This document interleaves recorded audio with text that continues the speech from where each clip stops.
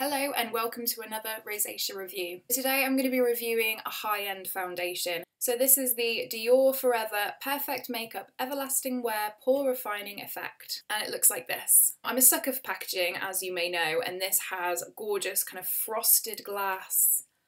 Oh, it's so pretty. This has SPF 35, which is brilliant. It also says it's got shine control, which is amazing for someone like me that has super oily skin. I had some vouchers from Selfridges, and so I decided to go in and treat myself. I don't usually go for high-end makeup because, one, it's expensive, obviously, and also I think that there's so much joy in finding cheap dupes. Like, I love it when I find something from the high street that is incredible and does everything I want it to, and you also know that it only costs like £7 or something. I think you can't underestimate the power that luxury makeup has as well, because you do feel so luxurious and you feel so kind of fancy when you're applying it, and it does feel like more of an occasion. So you could be, you could be having a really bad day, you could be feeling pretty horrible, but then you whap out like a Chanel lipstick or something and it just instantly makes you feel so much better. So I can totally see it from both sides. I can see why people only really buy high street,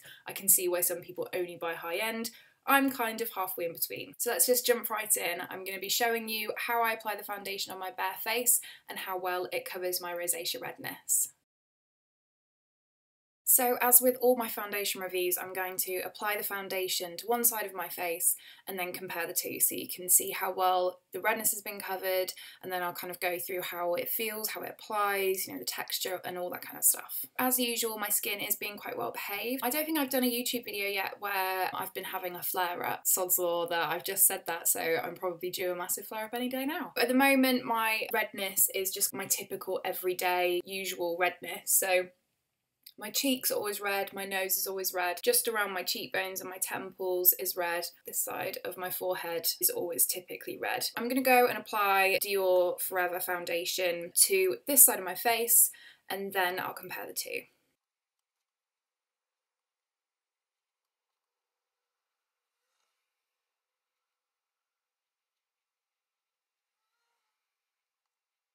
That was one quite light covering.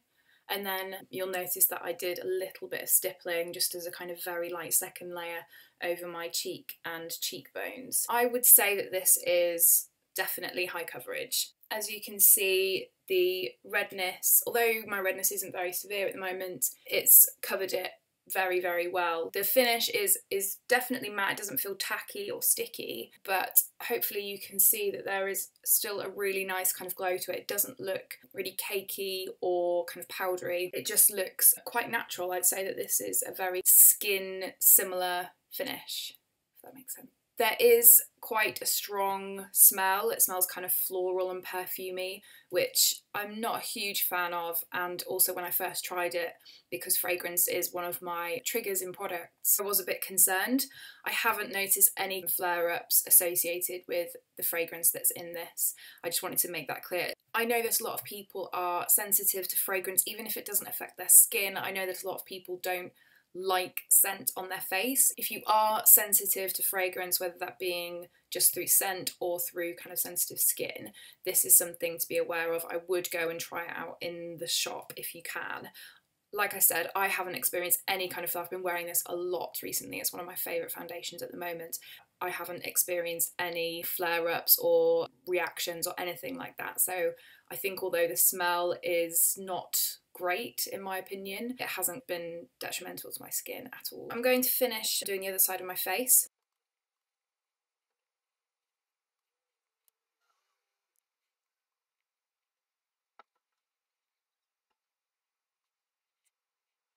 So there we go, that's my whole face covered. As I mentioned before, I've completely fallen in love with this foundation. I just think it's fantastic. I was a bit holding my breath when I bought it because it is expensive, and I would have been really annoyed if it had not been very good. But I think it's wonderful. I've been using it so much recently. It's really, really great coverage. It applies really, really well. It doesn't feel heavy on the skin at all. It doesn't feel sticky or tacky. It has a really nice glow to it. Perky. If a foundation can be described as perky, this is what I think it does to my face. Just perks everything up. It's really, really easy to apply as well. As you saw when I put it on then, I did a kind of light layer all over my face, and then all I really needed to do was go in and touch up my cheeks and my cheekbones, which is incredible for me. I don't really want to have to keep going in and touching up different bits and doing layer after layer after layer and building it up. Medium foundations are great, and I have some that I really, really love, but if you're in a rush having to build them up and do so many different layers, it's just... This foundation is huge, huge, huge thumbs up for me. I know that for some people this will be out of their price range. Absolutely, completely understand that. On this channel, I really wanted to be able to do a whole spread of foundation, so high end to low end. I wanted to give as many choices to people as possible. I bought this foundation because I had a voucher, and I always think when I have vouchers, I should get things that I would never normally buy for myself, because it kind of feels like free money. Does anyone else do that? I kind of hope that everyone else does that. So I went on a bit of a high-end splurge just because I had those vouchers. But again, I still would have been gutted and felt like I'd been kind of cheated out of my hard-earned money if this had been a bit of a letdown. So I'm really, really thrilled that it's so good and that I love it so much. So I'm going to put the rest of my makeup on. I'm going to do kind of a pretty spring inspired look, as it's so spring-like here today. It's finally stopped raining. I'll see you in a bit. So this is the finished look. I wanted to do a kind of pretty spring, very pink themed look.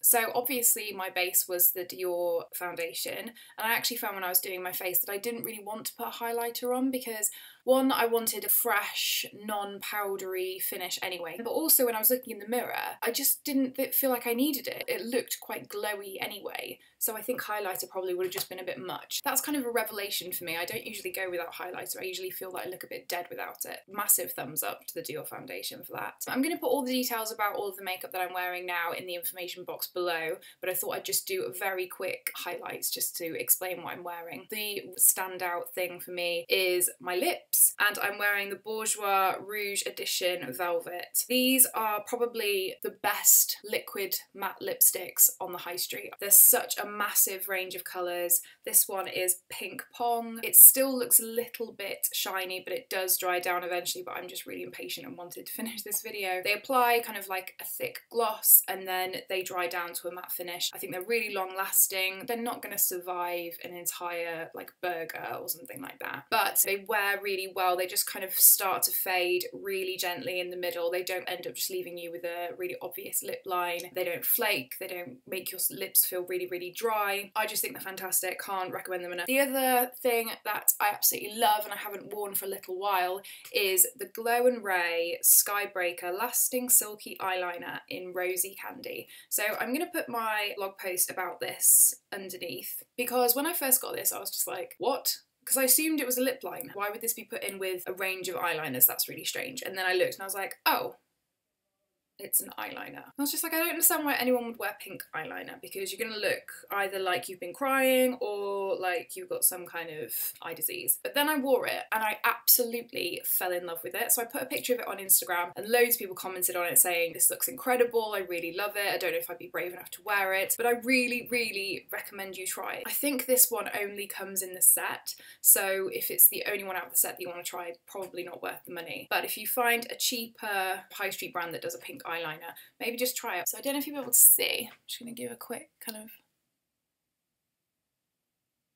I think it looks kind of different. As long as you don't kind of put it on the inner rim of your eyes or kind of line your whole eyes with it, I think you'll avoid the whole myxomatosis look. So I just put that in a little wing on my eyes, nothing too dramatic. And then on my eyes for eyeshadow, I used two of the L'Oreal Paris Colour Riche Mono shadows. This one, which is Caméléon 601, which is kind of an iridescent, bluey, very pretty. So I just put that all over my eyes. And then I chose this matte La Vie en Rose, which is just a really pretty kind of corally pink, and I put that just in the crease of my eye just to give it a bit more definition. And then lastly, the other standout thing that I use is the Makeup Forever Pro Bronze Fusion. But it looks like this. This is a very subtle, good bronzer for pale skin. It does look really orangey in the pan. It's actually really sheer and you can build it quite well. So I just kind of put it on my cheekbones and in the hollows of my cheeks there just to add a little bit of colour. So quick summary to stop me waffling. The Diorskin Forever foundation, love, love, love, love.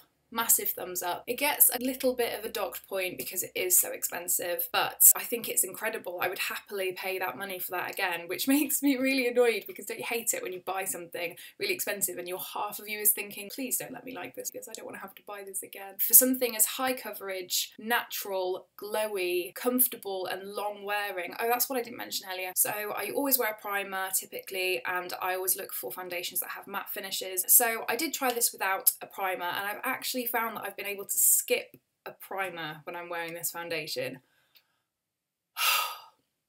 I know, it's a revelation. I still do occasionally wear a primer with it if I know that I really need it to last, you know, from first thing in the morning to last thing at night if I'm going to an event or something. But for the most part, on a day-to-day basis, I don't think I need to wear a primer with this. You know, if you want to add a primer underneath, if you wear one for radiance, or if you wear one to improve the texture of your skin, or that kind of thing, obviously you can still wear a primer. But if you're worried about oil control, I think this foundation is really, really great for that. So I think all things considered, this foundation is definitely worth the money. I appreciate that some people don't want to spend that amount on a foundation and absolutely understand where you're coming from, but for me, if I can find a foundation that is this good, then I'm happy to pay that amount of money for it. I don't wear it every day. It's going to be something that I dip into when I really want something high coverage, quick, glowy and natural. When it comes to autumn, winter, it probably won't be what I reach for, just because I'm happy in those months to get my glow from highlighter or illuminating primers. But for spring and summer, I think this is going to be a huge favourite of mine. I hope you enjoyed this video. Give it a thumbs up if you did. Don't forget to subscribe if you haven't already. As always, if you look in the information bar below, you'll find all of my links to my blog and my social media channels. There's also all of the information about the makeup that I've used today, as well as some links where to buy them. If there are any foundations you would like me to try out for my rosacea review series,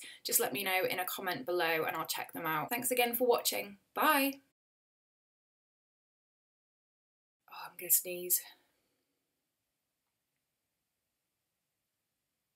No? False alarm. And kind of that, you know? No? Is that not a good description of what foundation is? Blah blah blah. Why can I not talk today? What am I saying? Lost my train of thought. Blah blah blah, why am I telling you this? You do not care. My hair looks a bit like spaniel's ears today.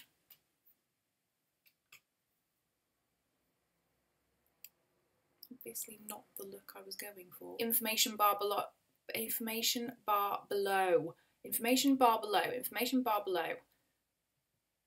So presumptuous. What? I'm just gonna shave my head. A high-end foundation. It's just called Dior Forever. I don't know. What, they put all this information on the front and I just read it out like it's the name. Ugh.